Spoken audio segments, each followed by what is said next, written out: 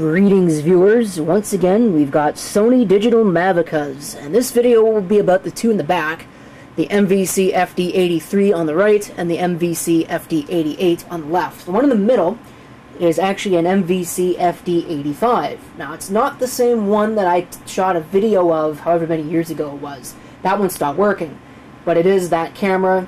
There'll be a link somewhere to that video so you can watch that if you'd like to know more about this particular unit.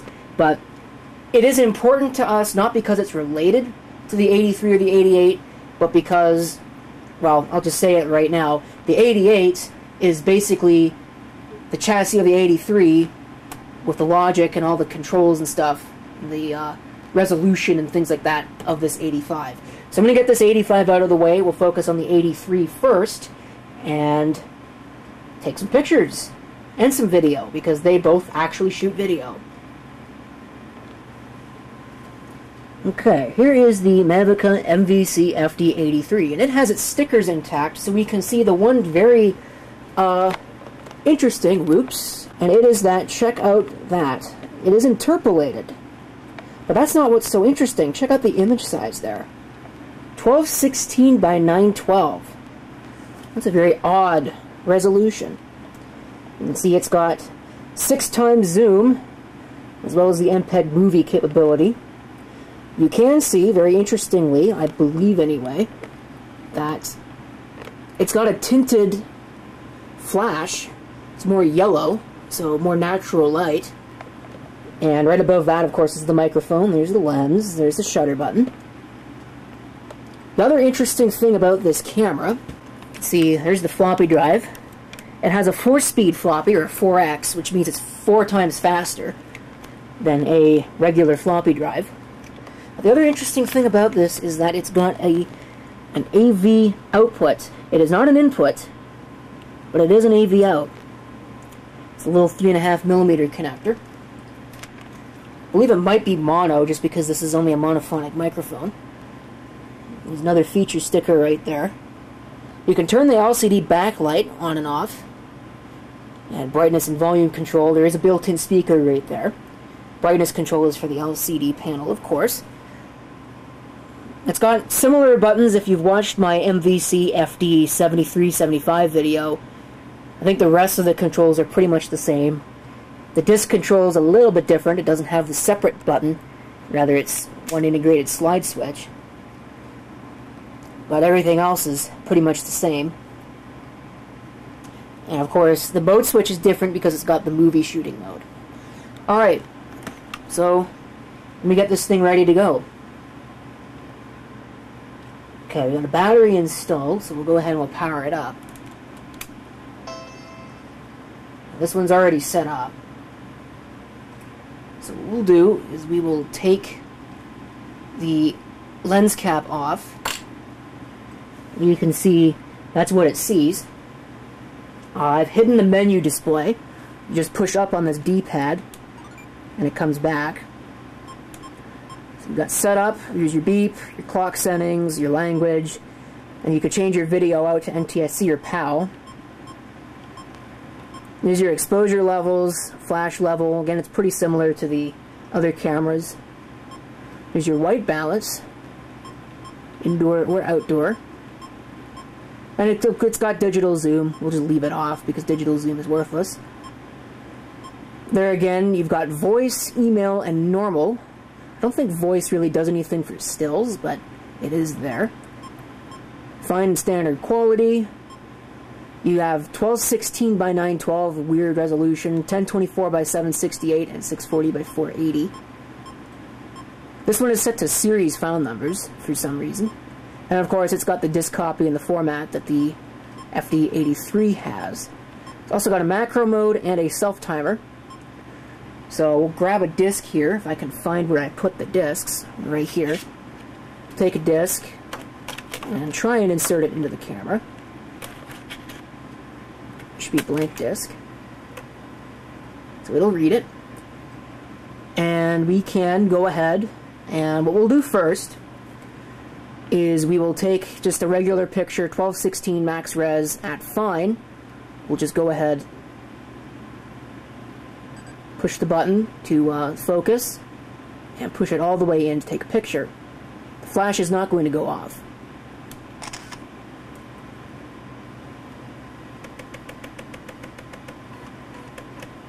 So we'll take our picture, and we'll go in, we'll change some record mode settings. We'll set it to email.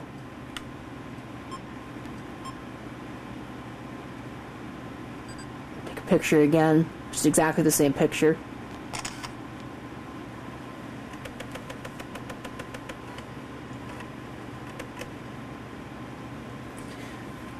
And I'm going to set it to voice and just see what it does. Come on. Let's see what it happens to do.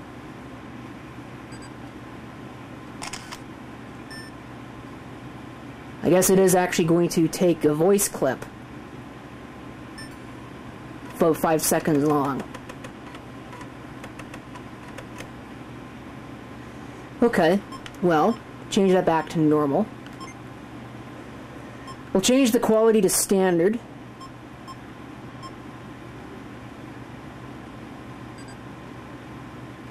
Again, we'll take an identical picture. And we'll come in, set that back to fine. Take a picture at 1024 by 768. I mean, it's not really that much different.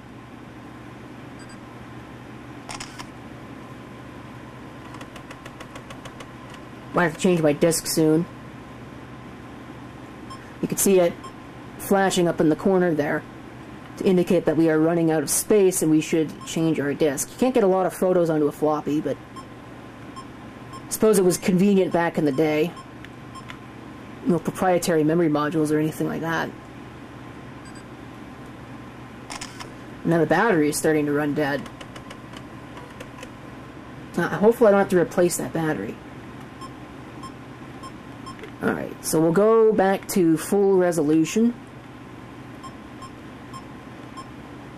And I'm not going to play with any of those, but we'll try the macro mode. I've got this Sony mini DV tape.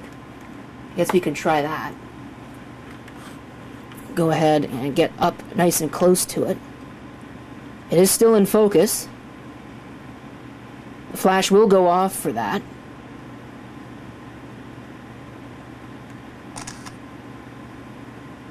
And that looks like a bunch of garbage. And now the disk is full. Okay, so what we're going to do is we'll go into the playback mode and delete the picture that we just took because it's junk. Shift that over to play. And we'll hit delete. Okay. So then it should go back to the last picture, which is that one. So we'll switch it back to still. I guess we'll try again. I think what I might do is I might just turn the flash off. So that's this little button right here. Just set that to no flash. And we'll try and take a picture again.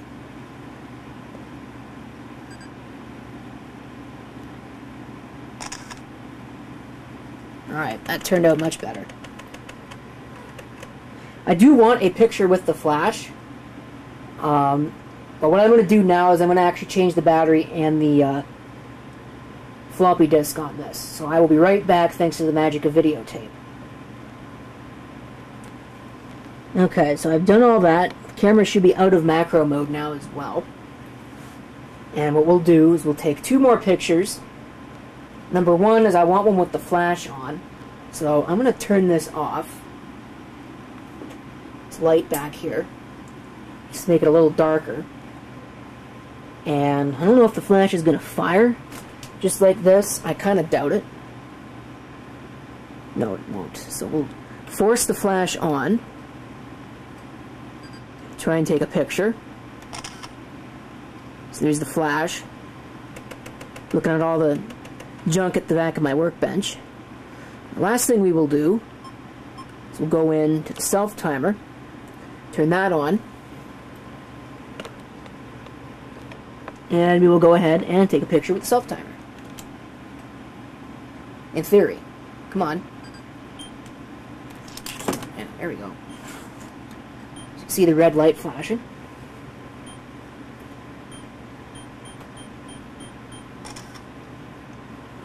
flash. I don't know if it needed the flash, but it had the flash. So, alright, that's it for the FD83. Let's move on to the FD88. I guess it is actually going to take a voice clip.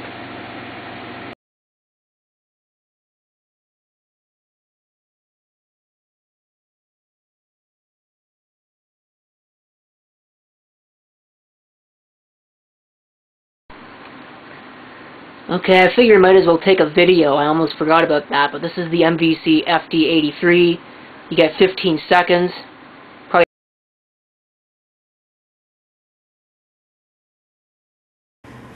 Okay, we're back with the MVC-FD88. As mentioned previously, it's the same design as the FD83. Just the only difference is the image sensor is not interpolated. And if we go under image size, you can see we have 1280 by 960 as opposed to, what was it, 1216 by 912 or something. So we can go ahead and take some pictures here. I think this one, the image is a little bit darker. So we'll just take a standard picture at 1280 by 960.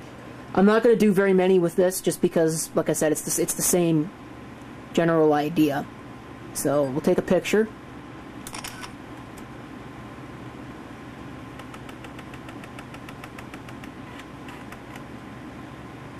And we'll just come in, we'll change the quality to standard.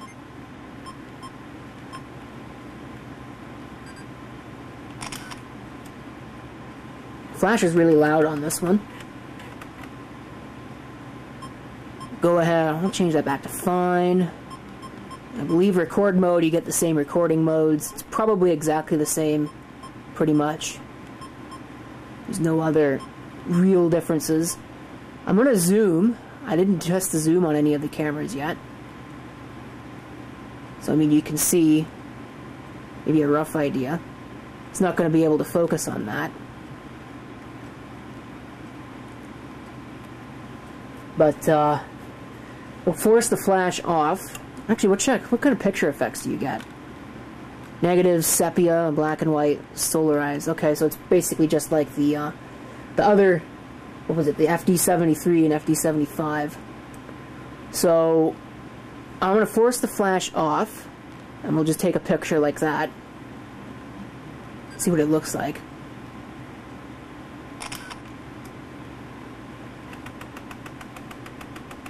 And then I'm going to switch this disc. And we'll go ahead and take some video, and that should be all.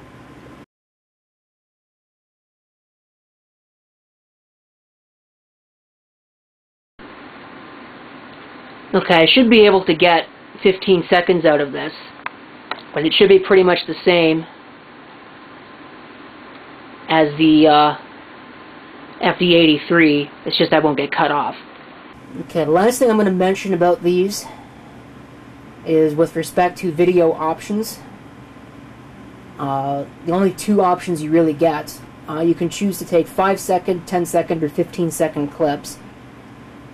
And resolution-wise, you get 320 by 240, or 160 by 120, I believe it is. Maybe it's 112. I'm pretty sure it's 160 by 120, though. But either way, that's pretty much it for the Mavica MVC FD83 and FD88. So, thank you for watching. If you have any comments, feel free to leave them down below. And this is CP666 signing off, and I hope to see you next time. Till then.